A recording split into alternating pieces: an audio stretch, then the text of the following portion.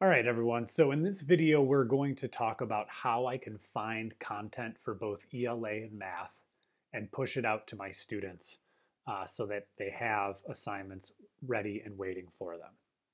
So in the first video, we talked about the overview of the teacher's dashboard.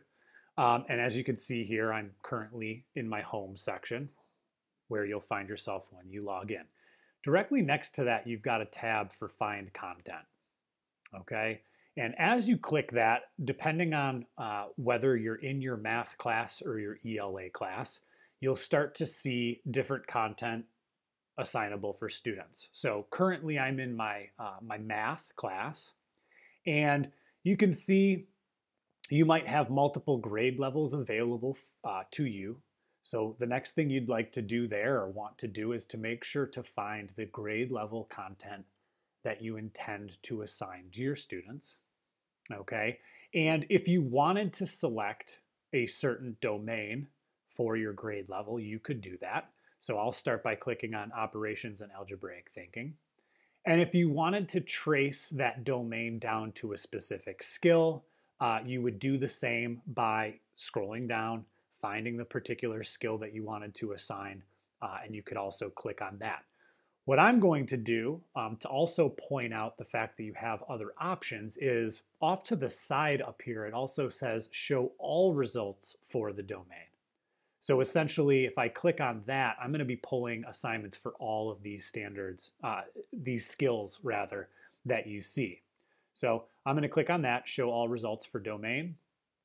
And here's where you have your 4 different types of assignments or assessments, or however you want to categorize them, available to your students. So skill boosts, learning goals, lessons, and games.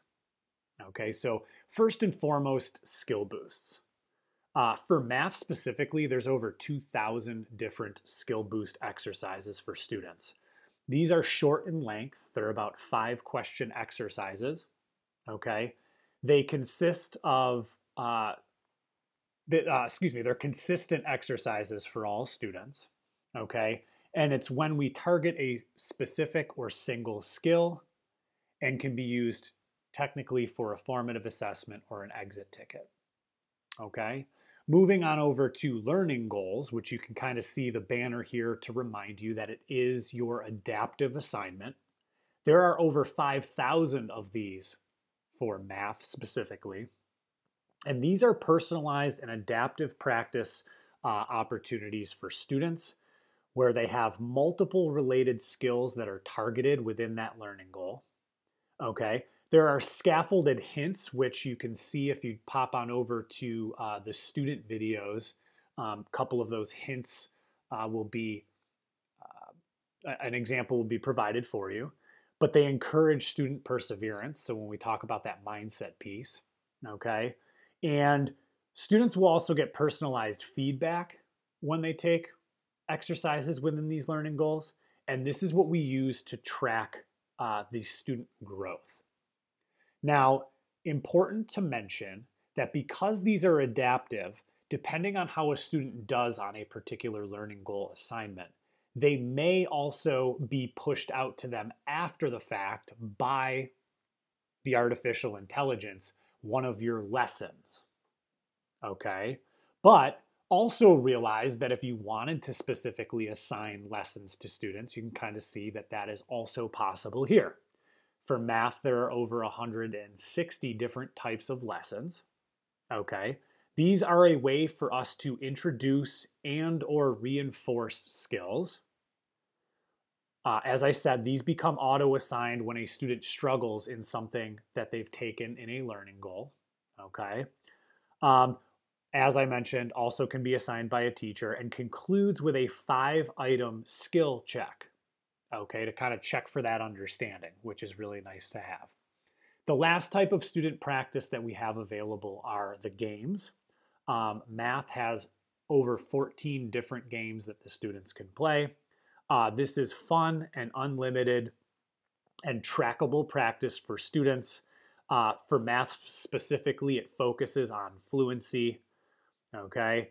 And basically the next step would be figuring out what it is you'd like to assign, okay? And I also want to point out before I start selecting items that one of the things I like about Waggle is there's help and support for the teacher along the way as well. So if and when you find yourself in your teacher's account, realize, by clicking on this which content should I assign piece, you'll also get some help and some support, or you can always reach out to one of your global solutions specialists.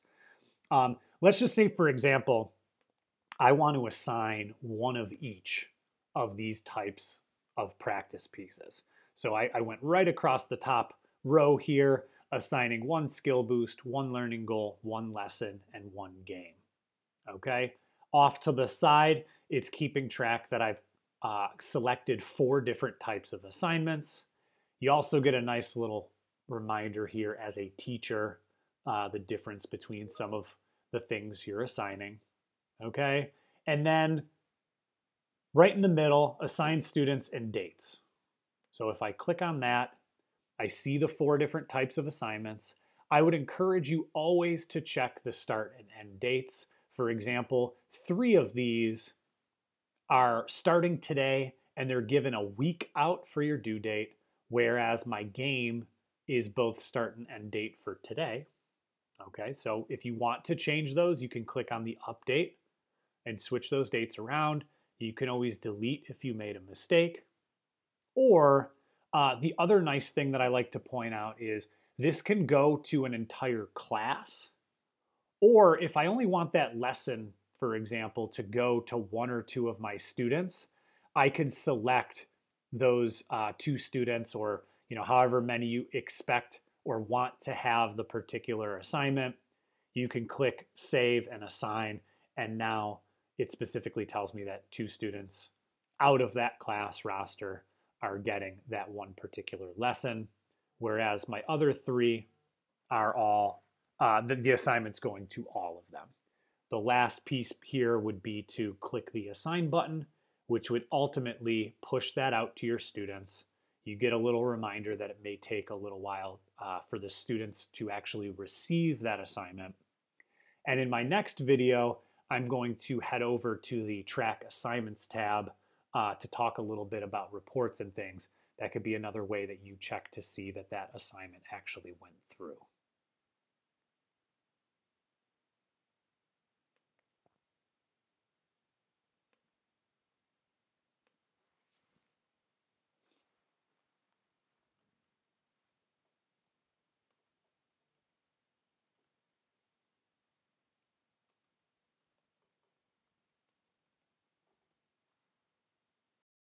Thank you for watching. Make sure to subscribe to the HMH International Content Cares YouTube channel.